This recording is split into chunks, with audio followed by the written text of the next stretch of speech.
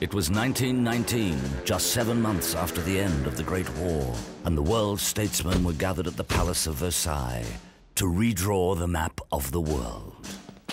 Shrimp. Cannibal. Pestiferous varmint.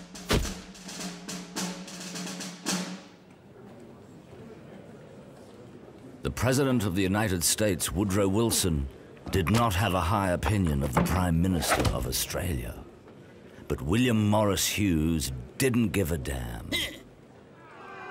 2 years earlier, the Labour Party had expelled him from its ranks. Yet here he was, still the PM, and now backed by a whopping parliamentary majority. Billy Hughes had secured an independent presence for Australia at the post-war negotiating table. Australia had expended much blood and treasure. And Hughes wanted to see that it got its fair share of the spoils. Wilson, a professor of jurisprudence and a former president of Princeton University, had joined the war reluctantly and late. He had grand schemes and high ideals, not much interested in military affairs or the common soldier. He envisaged a peace based on decolonization, disarmament, and a League of Nations. But when push came to shove, it would take more than a supercilious manner and some highfalutin cant to shut Billy Hughes up.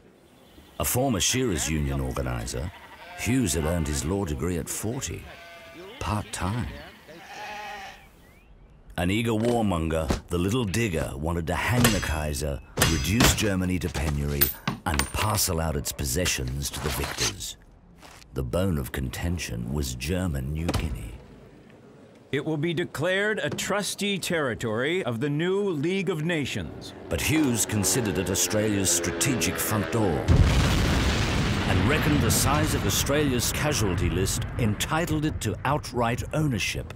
Mr. Hughes, am I to understand that Australia is prepared to defy the opinion of the whole civilized world? Pardon me? Are you prepared to defy the opinion of the whole civilized world? That's about the size of it, Mr. President. I speak for 60,000 dead.